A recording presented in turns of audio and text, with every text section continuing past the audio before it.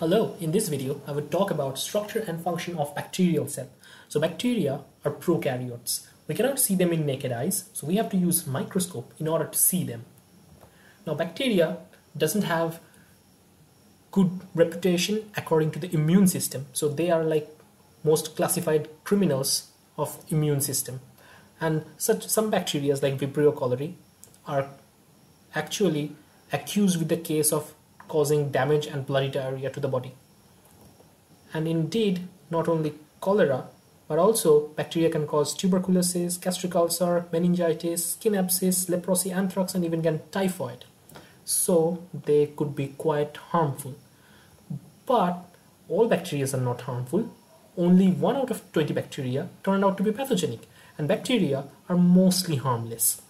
Now, you would be amused to know that you have more bacteria in your body than your own body cell. And these bacteria are mostly present in your gut, forming your gut microbiome. You would be amused to know as well that bacteria is used to produce food, beverages like alcohol, vinegar, etc. Also, bacteria could be used in sewage treatment plant, or bacteria could be also used for biofuel production. Also, bacteria plays a vital role in biological and biotechnical research, because using the bacteria we can perform a lot of cloning work. Now let's just look at a bacterial cell. A bacterial cell has the outermost layer, which is known as the cell wall. It sort of helps the bacteria to protect it against the harsh environment and also maintain the osmolarity balance.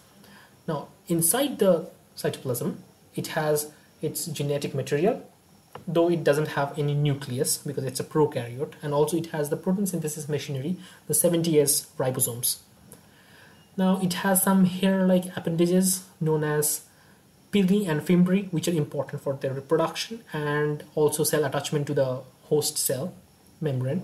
Now also it has a molecular motor, which is known as flagella, which helps in chemotaxis and bacterial motility. Now we would look at the bacterial cell wall and how the cell wall is formed. So here in the bacteria there is a cell membrane, top of which there is cell wall. Now the cell wall is actually composed of two sugars. One is N-acetylglucosamine and another is N-acetylmuramic acid, and they're interconnected by peptide bridges.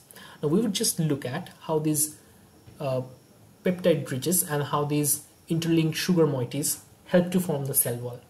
So everything begins in the cytoplasm of the bacteria, where there is UDP-linked N-acetylmuramic acid, which is getting attached to several peptides in sequential reaction and forming NAM pentapeptide. And that NAM pentapeptide is actually transferred to a carrier on the membrane known as bactoprenol. Now the bactoprenol flips it on the outer side of the cell membrane and performs an important reaction, which is addition of UDP NAG to this whole moiety. And now the basic unit for formation of the cell wall is ready. Now it can cross-link with another such unit and form a small block of the cell wall. And such units together in permutation and combination form the whole cell wall on top of the cell membrane. Now based on the cell wall characteristics, bacteria could be divided into two basic groups, gram-positive and gram-negative. And this division is basically due to a staining method, which is in turn dependent on the cell wall composition. Now this staining method is very simple. You first apply a crystal violet. Now crystal violet would coat the bacteria in a violet color. Then you add iodine and wash it with alcohol. Now the bacteria which has thinner cell wall, it would be washed away by alcohol, so it won't retain the crystal violet stain. So gram-negative bacteria has very thin cell wall compared to gram-positive bacteria. That's why they cannot retain the crystal violet stain. And when they counterstained, gram-negative bacteria are counterstained as pink or reddish, whereas gram-positive bacteria retain their original violet color. Now let's just talk about a little bit details in the cell wall composition. Now you know the gram-positive bacteria has a hell lot of thicker cell wall, whereas the gram-negative bacteria has thinner cell wall and also outer membrane. Now, what is different in between gram-positive cell wall and gram-negative cell wall is the gram-negative cell wall, the pentapeptides are linked each other by direct peptide bond. Whether in gram-positive bacteria, there are specific peptide interbridge which is connected the pentapeptides. And gram-positive bacteria are also more vulnerable to antibiotics. Now, why is so?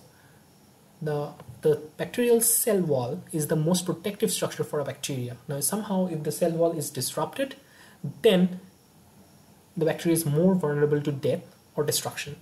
So let's see what happens. The whole process of the way antibiotics work is dependent upon how the cell wall is formed. The last reaction during the cell wall formation is the formation of the peptide bridge between diaminopimelic acid and the D-alanine.